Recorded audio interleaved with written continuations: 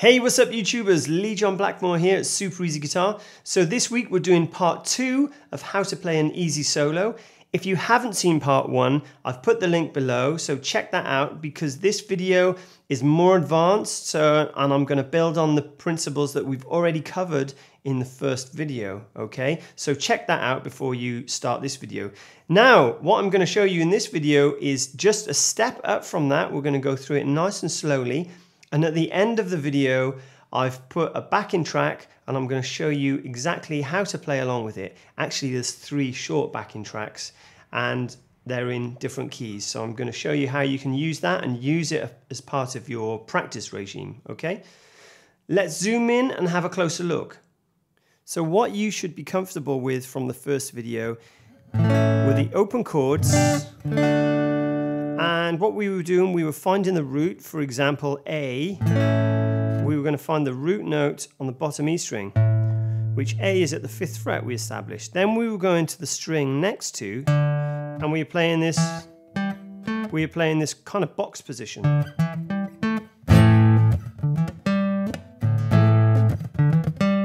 Okay?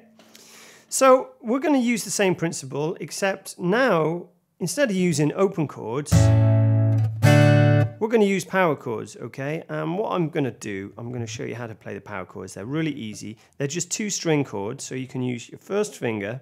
It's in the 2nd fret on the 4th string, okay? So what we do though, we play the 5th and the 4th string. Just the 2 strings. So that's going to be our A power chord. Now if we move our first finger over to the G string, then we play the 2 middle strings. That becomes D.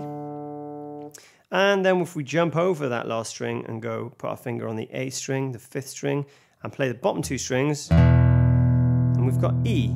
This is a really kind of popular progression. Like a progression is just a chords in a certain order, okay? So it goes A, D, E, and we go back around A.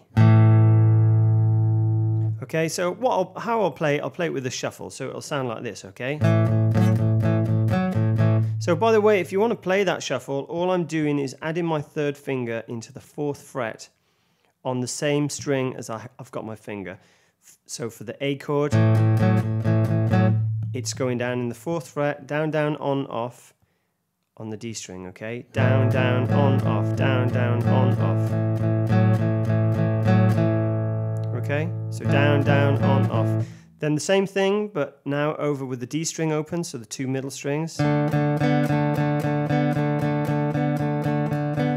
I go down to the A string, but then I'm going to play the E and the A together. Bit of a stretch here, then back to A. And then the whole thing will start again, so you stay on A.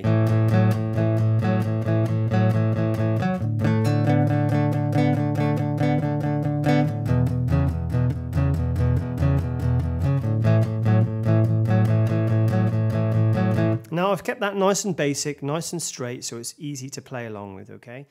So now what we're going to do, we're going to let the song play through, we're going to let the backing track play through. And it's going to go through all 3 chords, okay? And what we're going to do, we're going to stay in this position here. So we're going to go 5-7 on the A string, which is the 5th string, 5-7 on the D, the 4th string, 5-7 on the G, okay, which is the 3rd string.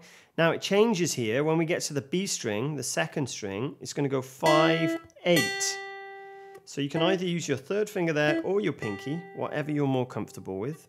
And finally, the top E, the 1st string, the thinnest string, we're going to do the same there. We're going to go 5-8. So it's going to sound like this, right?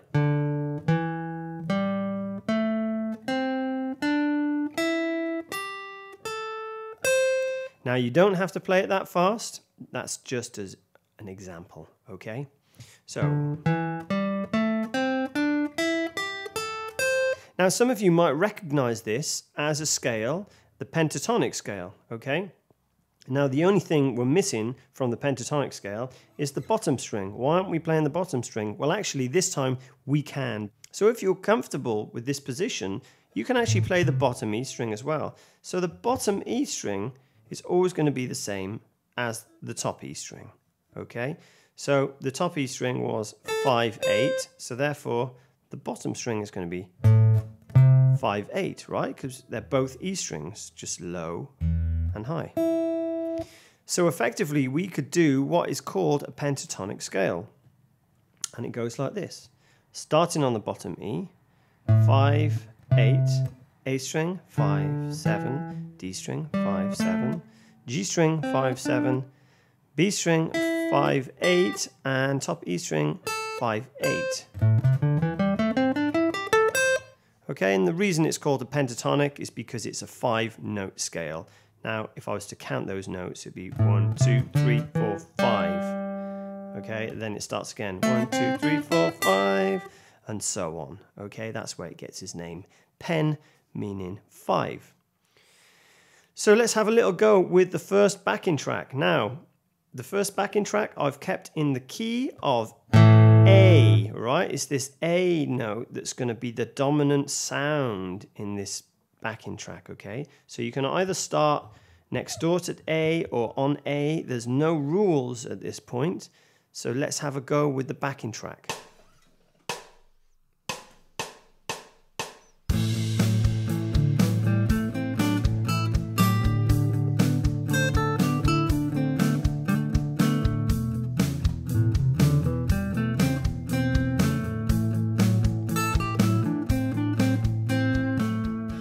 So you don't have to do that, you can just go really slow, even slower.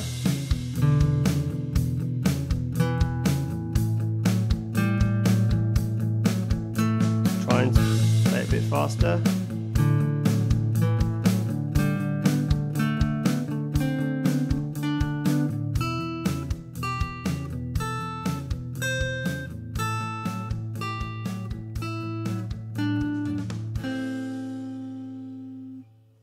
Okay, at this point we're not worried about what note we're going to finish on or what note we're going to start on.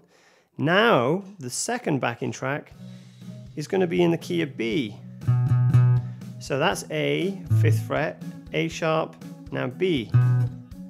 So we do the same thing.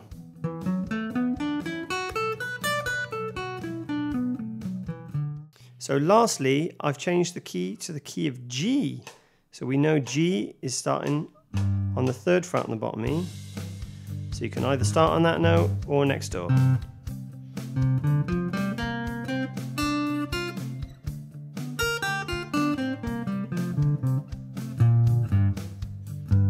Okay, so we're going to go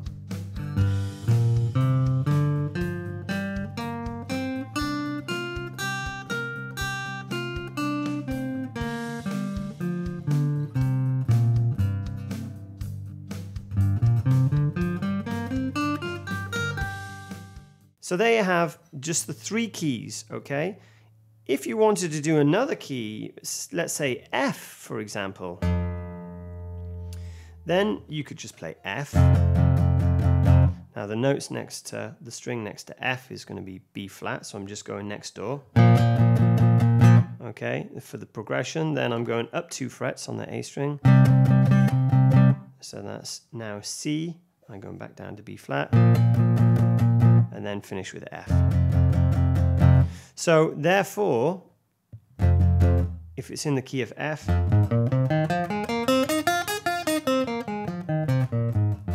you can just play the pentatonic right there.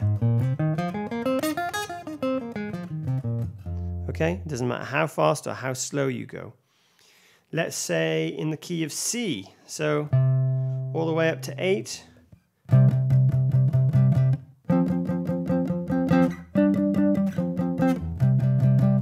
There's our progression, and C, so 8.